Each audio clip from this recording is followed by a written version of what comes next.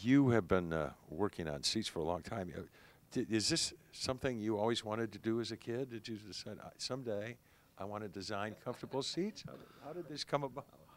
I don't know that anyone grows up wanting to be a seat comfort attribute engineer like I am, but I was always somewhat of a car guy, and I'm an engineer by trade, so I got involved in some programs, and then we did some projects, and then that ended up turning into some academic programs. I ended up writing a dissertation on seat comfort, and then spent my entire adult life in seat comfort, 20 plus years. Who would have thought, huh? Who would have thought? Yeah? Yep. Okay. Well, we have just a couple minutes left. What else can we tell people? Should we go back in the other room here? Okay. And by the way, what are these? This is interesting. I'm sorry. Go ahead, Mike. This is... That is the Fiesta in Europe today, and the one to its left is the planned Fiesta for here in North America. So this is which one? This is the... This is the European seat. Okay.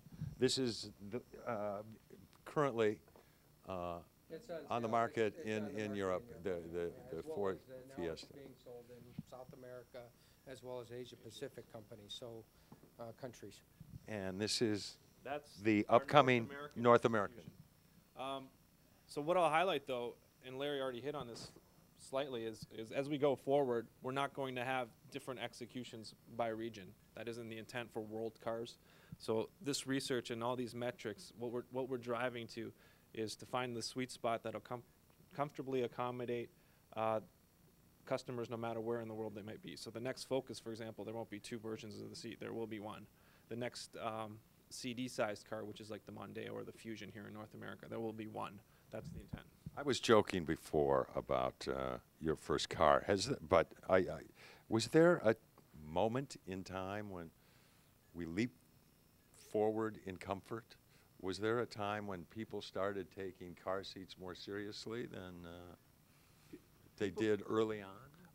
I don't know about people in general, but what I can comment on is we made a conscious decision here at Ford to bring seat engineering back in-house. That was in the 2005 timeframe. And with that, we brought the attribute responsibility, so the seat comfort responsibility in-house as well.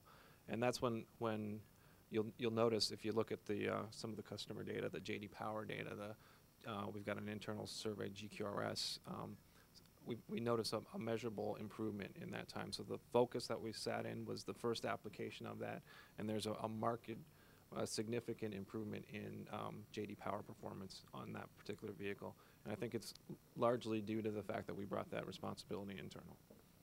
Okay, anything else you want to add, Larry, before to make people feel more comfortable about Ford comfort? No, buy one, try it out. It's a great seat. That's the bottom line, huh? Yep. All right, okay.